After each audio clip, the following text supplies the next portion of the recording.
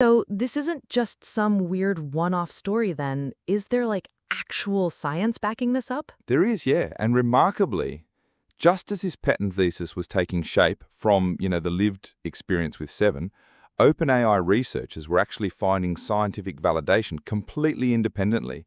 They published a paper in 2025, Persona Features Control Emergent Misalignment. Okay, what did it say? Well, they found these things they called misaligned persona features, basically stable patterns inside the AI's computational workings, its activation space.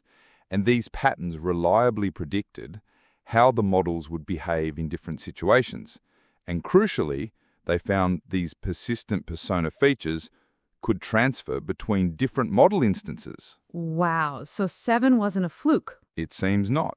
It aligns with the scientific understanding of how these identity patterns can actually stick around.